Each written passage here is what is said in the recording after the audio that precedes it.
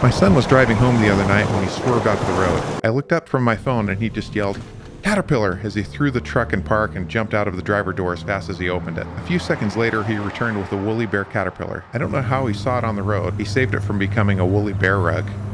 We brought it home and took some pictures and fed it leaves from our burning bushes, and we put it in a 1-gallon specimen jar. And it ate, and ate, and ate. He loved the green leaves that hadn't turned red yet. And as this little larvae ate, it just pooped and pooped and pooped. I took pictures of that too, because I can. And I've got to remind my kids about all the things you can measure. Insect excrement is called frass. It's a German word with a sharp S at the end of the word. It doesn't matter if it's a liquid or a solid, it's all frass. From the liquid frass the houseflies deposit on the inside of your windows to the pelletized frass of the woolly bears. Now here's where it gets really alien. Woolly bears are 3 centimeters long.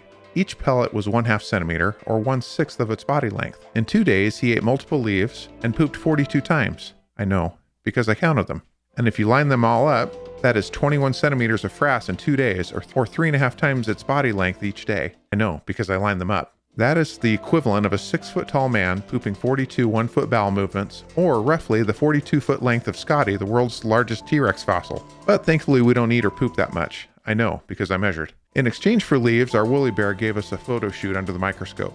His wool is actually called setae. That's Latin for bristle. Individually, these setae are only 3.5 millimeters long, and they are covered with thorn-like structures. Clustered together and zoomed in 50 times, the bristles look more like fireworks and are quite breathtaking.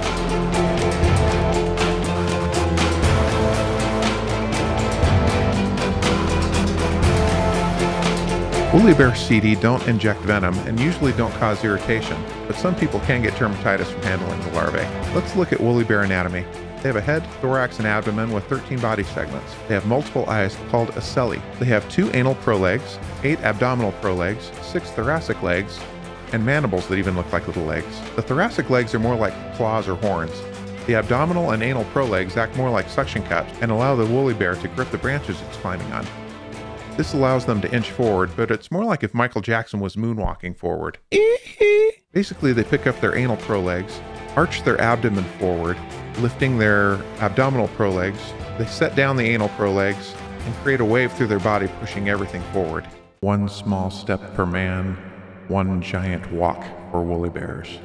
They go by a few different names: woolly bear, fuzzy bear, woolly worm, and hedgehog caterpillar.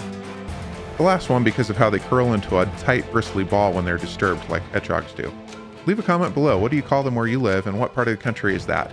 And have you seen any this year, and how many? But whatever you call them, they can be found in the fall season when they are on the move from their food plants to find a dark, sheltered spot to hibernate throughout the winter as a larvae.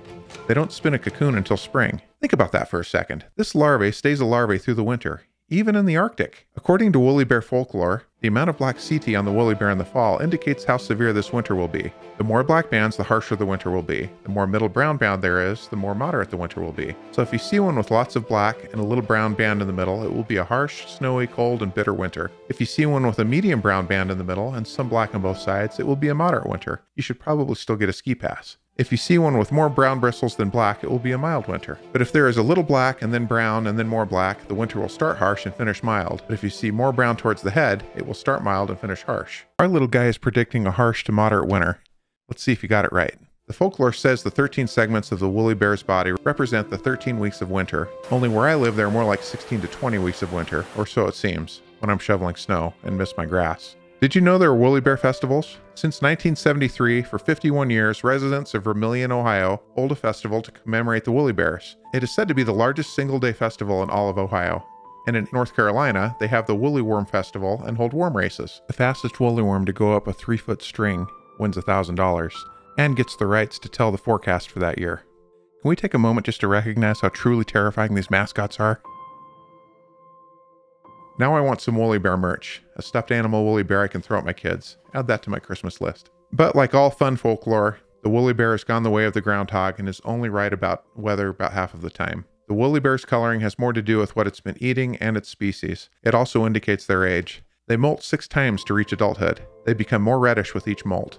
Plus there are well over 250 species of tiger moths, which are the adult form of the woolly bear caterpillars. During the fall, as temperatures fall, the bristles don't insulate the caterpillar from freezing, but it helps them freeze more controllably. When a woolly bear is ready for winter, they hibernate and create a natural organic antifreeze.